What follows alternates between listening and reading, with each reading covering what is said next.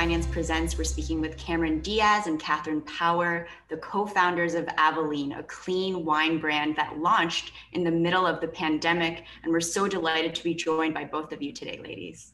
Thank you. Thanks for having us. Yes, of course. So let's talk about the incubation period. Did you know that you were going to always launch in 2020? Give us sort of a roadmap, Katherine, let's start with you, of how this idea came to be. Yeah, it really started back in 2018, I think it was. And, we were honestly just enjoying a glass of wine, as we often did at Cameron's house. And, we started talking about how everything in our life has gotten healthier. And we've traded, our go-to products in for, better for you options, whether it was groceries becoming organic, personal care becoming, non-toxic, clean skincare, beauty. And we're sitting here drinking the wine and we thought, gosh, we drink a lot of wine.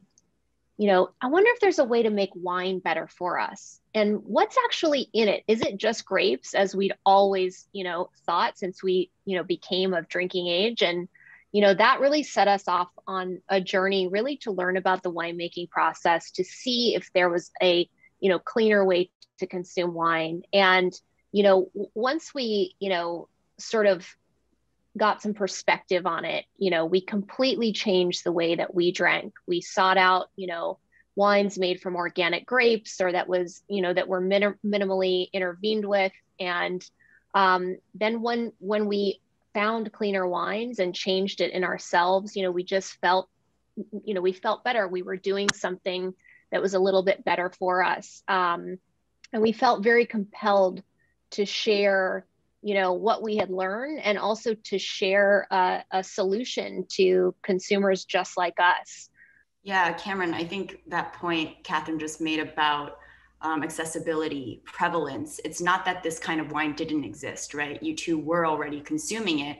Why was that part of your vision? Why did you feel as though it had to be ubiquitous, or you really wanted to flood the zone with Avaline? Well, what we found was that when we started drinking wine and seeking it out, we had to go across town to a niche wine shop that only sold wine that was clean wines, and minimally intervened and organic, all the attributes that we were looking to consume for ourselves. And because we live in Los Angeles, the mecca of wellness, and we thought, wow, this is the only place we can really go to identify the wine that we want to drink. We can't just go down the grocery store aisle. We could, but out of the 500 bottles on the shelves, maybe half of them are those wines, but there's just absolutely no way of telling.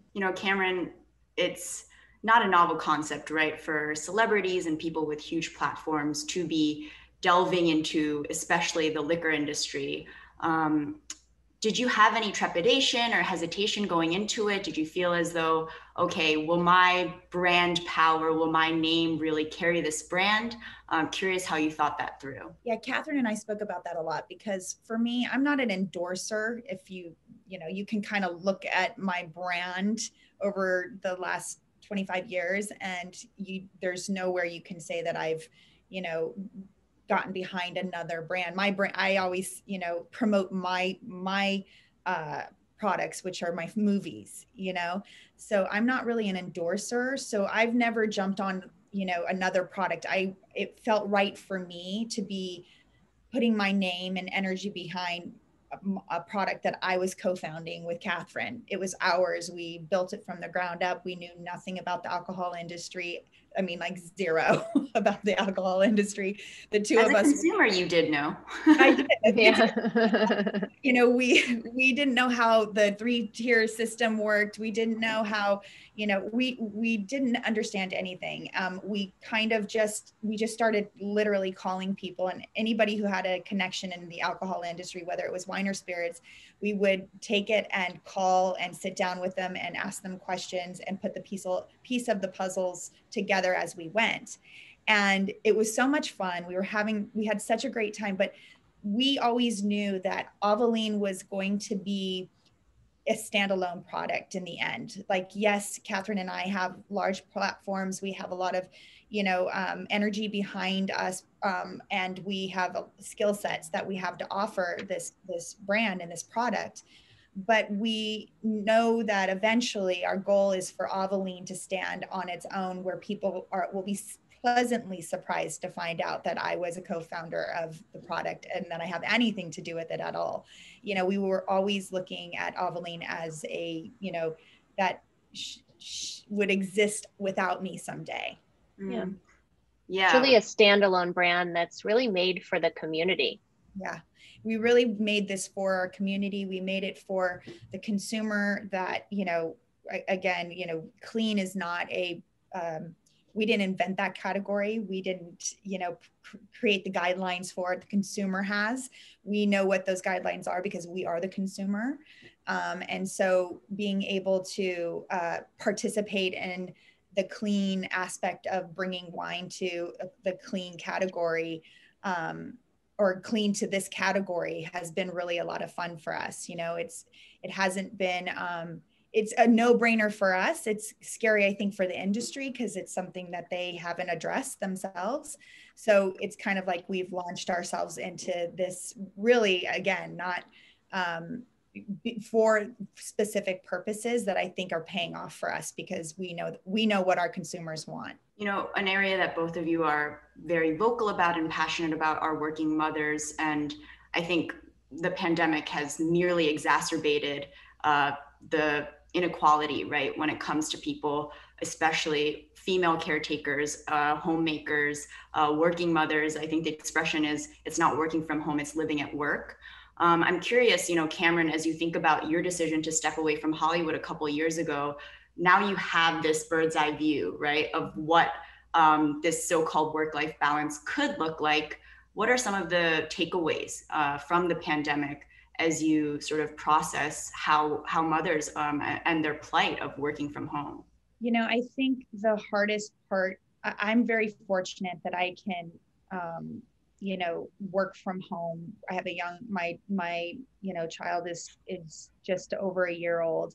But it is really like living at work, your whole focus, it's hard to shift. You go from literally being in the kitchen covered, smeared, and, like totally focused on your child's needs to sitting in front of the camera, trying to, speak about a business that you're pouring all of yourself into as well, and I have it very minimally. I don't know. Katherine blows my mind because she's got 4 companies that she's running all at the same time, and she's been able to be at home with her son. But for me, I never had to work outside the home with a child. So I don't know really any different. I think that, and I've been lucky to have support. My child still takes a 3-hour nap in the middle of the day. So I just get everything sorted. But I think, Katherine really, is the one who balances that aspect of, like, especially now coming back into the home. I think having been worked outside away from your son for the first couple of years, now that you get to be home, I'm sure the challenges are so much more, but also such a great payoff because you get to be with them more.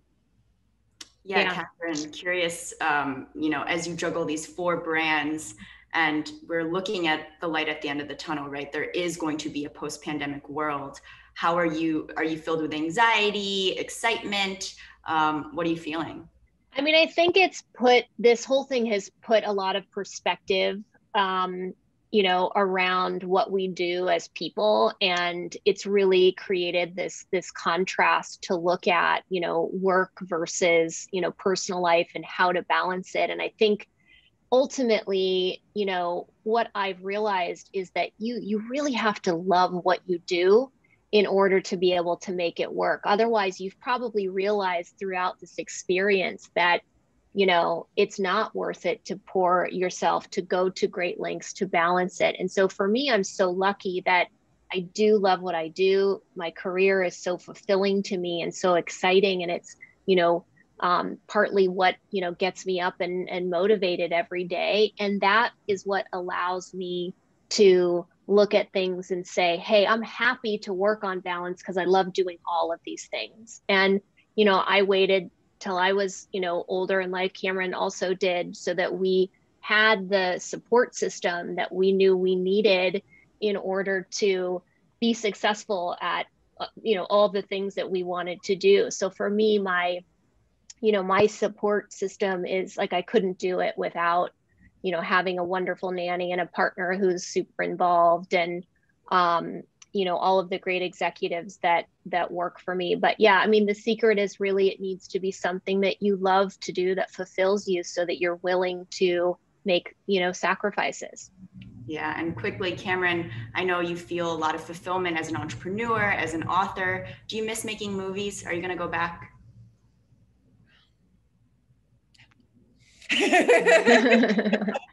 No, it's a completely different, you can't, something I learned sort of early on from a friend of mine who was a producer and became a mother, and she was, producing huge films, and I saw her kind of, through her beginning of her career, really just thriving in that environment of just being a producer. And then when she got a family, when her family started to evolve, I saw her go like, oh, wait, I only have 100%. You only have 100%. We don't have 200%. We have 100%, right? So you've got to break up that 100% into, how much are you going to give to your family? How much are you going to give to your career? And I feel like, for me, I know what my ratio is for the balance of my life currently, because I already gave 100% to my career as a film, making films, as an actor, and I did 100% there. So it's just a different time in my life now. Now I am here, and this is the most fulfilling thing that I've ever done in my life, is have a family and build my, be married and have our little nucleus of a family. It's just completely the best thing. So I can't give, I know that I don't have what it takes to give making a movie what it needs to be made. I just don't, all of my energy is here. Yeah, and I know Avaline actually is a baby name, right? So this is also your second child in some ways. Exactly. Thank you so much to Cameron Diaz and Katherine Power for joining us today. Really appreciate it. Thanks, Thank you for having us. Lovely to chat with you. Appreciate it.